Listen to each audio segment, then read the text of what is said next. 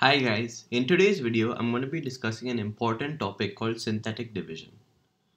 So now if we start and if we have a cubic equation 2x cube minus 3x square minus 30x plus 56, and they have given us x minus 2 as a factor, and they're asking us to express this as a product of a linear and a quadratic factor.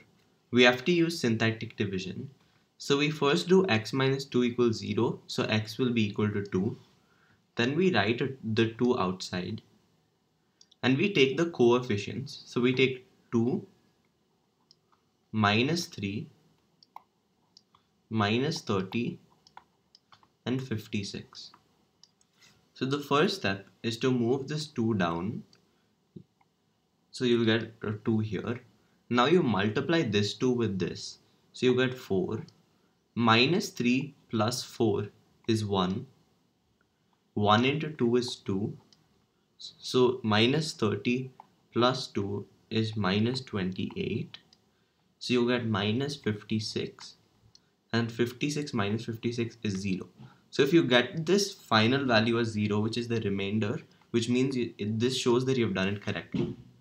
So now you take these values and you can write it as 2x square plus 1x minus 28. So this is the quadratic equation. So now we had x minus 2 in the start.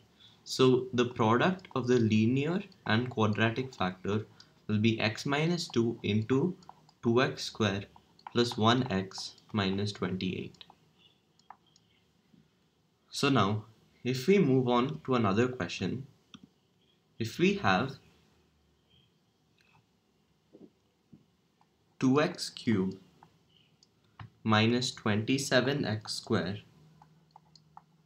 plus 4x plus 9, and we have x plus 1 by 2 is a factor, so we know that x should be equal to minus half.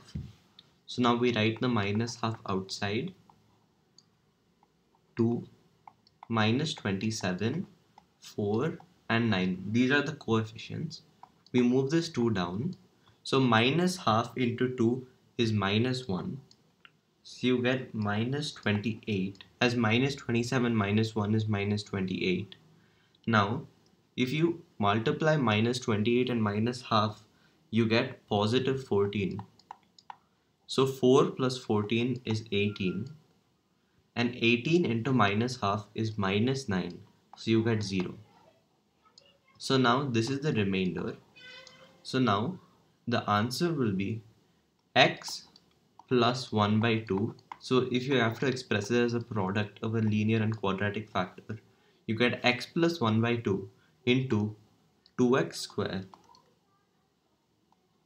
minus 28x 2x square minus 28x plus 18. Now that's it for today's video, guys. In today's video I discussed two past paper questions on synthetic division. Thank you.